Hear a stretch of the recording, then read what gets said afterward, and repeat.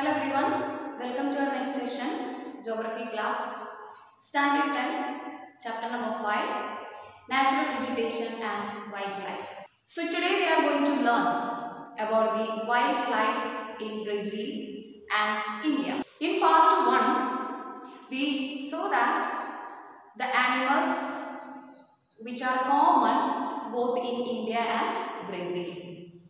So in this session, we are going to learn that the wildlife or the animals, birds, insects, which all we can see in Brazil and in India. If you are observing a particular place, we know that the animals, birds, insects, everything, it is differed from one place to another place. Can you tell the reason for that? We know that according to the region's climate, the availability of the food and the atmosphere, environmental changes, all are the effective factors which all are influencing the regions where these animals, birds or insects are living. For example, we know that in the Amazon rainforest or in Brazil, the evergreen forest, there we can see different species of flora and fauna. Can you tell the reason for that? Because it is a evergreen forest, it is providing the food for the animals or the birds, climate, and it is good place for these wildlife to live there. Because all the factors or facilities or the provisions for these animals are very supportive one.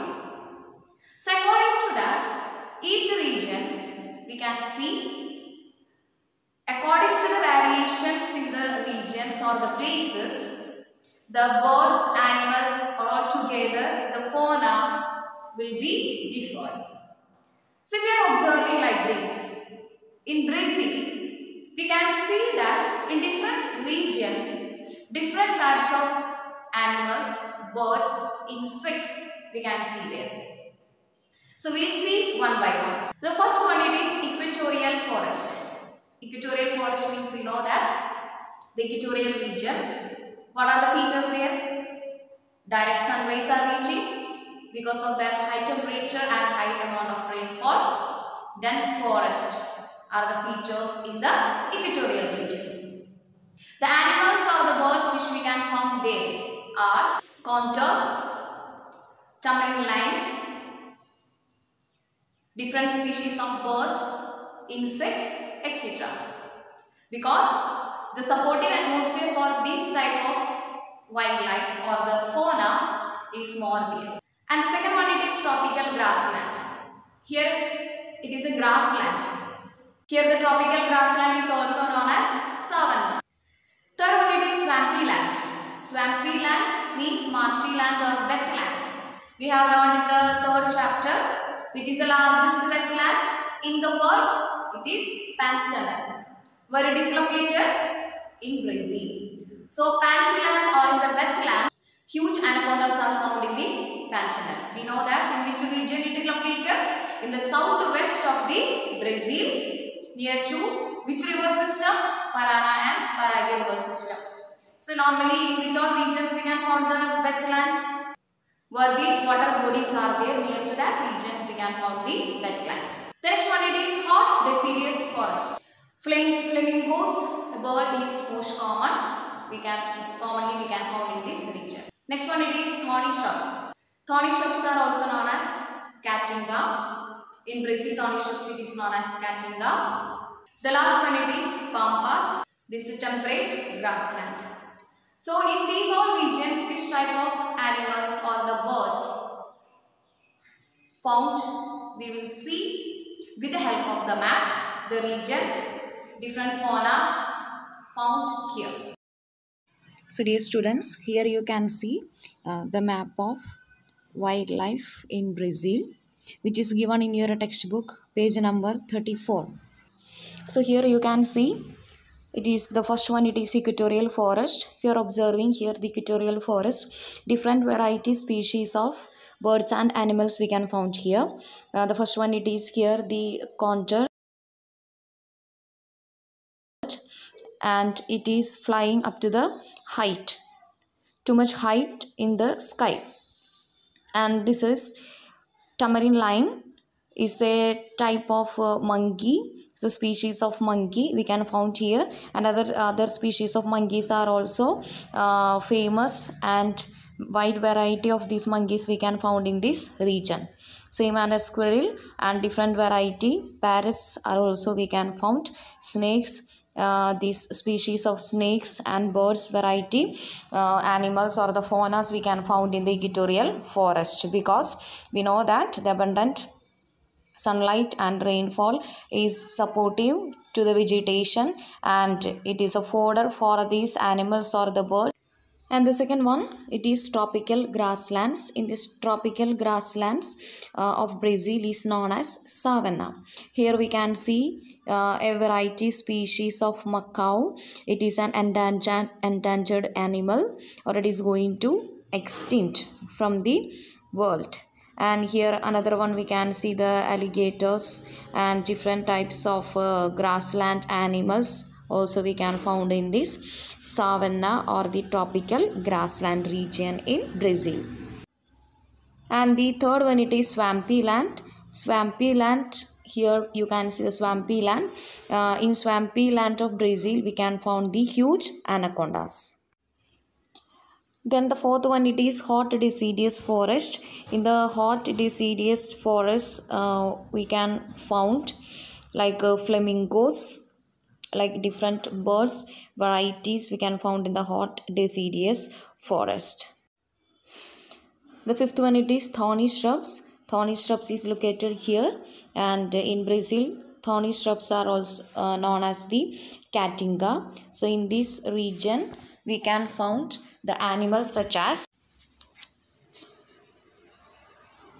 jaguar, wild cats, cavies, different types of monkeys, and sphinx macaw, which is going to enchanted bird, is also found in the caatinga. And the last one, it is pampas.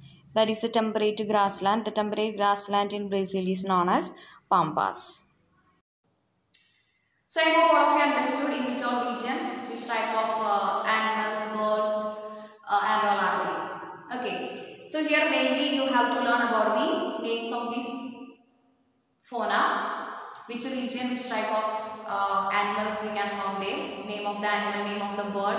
Such a type of questions you can expect from this map based questions. Map based questions are asking, so please learn it according to its specialities, according to the number of varieties. The number of varieties of this fauna, it is also different from one region to another region. Different varieties, species of birds and animals we found. But in the savanna or caatinga or temperate grassland, that is pampas, these all are less, or comparatively less species of this fauna we can found. What are the reasons and all this fauna? In Brazil, learn about that in Brazil, these animals or this fauna or wildlife and the vegetation is on the verge of extinction. So what are the main reasons for that? We know that the greediness of the men are the main reason. In the name of the developments, people, what we are doing? Cutting down the trees, and we are making use that land for our construction purposes or many other projects. We know that for the development of a country, it is needed. But at the same time, what we have to do? We have to maintain it. How we will maintain? If we are cutting down one tree, we have to plant it. Okay, it is known as sustainable development. Sustainable development. Development is needed. At the same manner, we have to preserve it, or we have to save our nature or environment.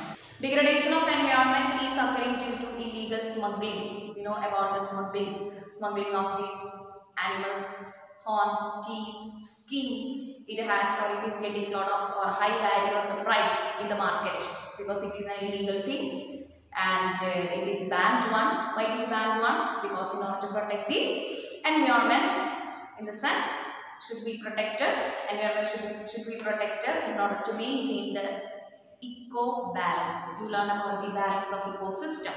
So that balance of ecosystem should be maintained, and we have to save this nature. Nature means including the vegetation and wildlife to our future generation also. Nowadays, many of these species of the wild animals are some already extincted and some are going to extinct. So, illegal smuggling of wild animals. The next one it is slash and burn agriculture. What is slash and burn agriculture? Slash and burn it. What? In a land, the trees are cutting down and afterwards it is burning. So, what is the main idea behind that one? After burning, we will get the ash. So, for the farmers are mixing this ash into the soil in order to increase the fertility of the soil. Okay, in order to increase the fertility of the soil, so that land will be most suitable for the agriculture. So for that purpose, many of the farmers in Brazil are following the slash and burn agriculture. But actually, it is affecting, or it is making a lot of negative effects, because if we are cutting down the trees means it is affecting the balance of the ecosystem or balance of the environment. Next one, deforestation. The same thing, for the developmental purposes we are cutting down the trees. And next one, pollution. Pollution is affecting the environment because of the human, or because of us, or we are the main reasons for the pollutions. It is affecting in different manner to us also, to animals also, birds also, environment also, everywhere.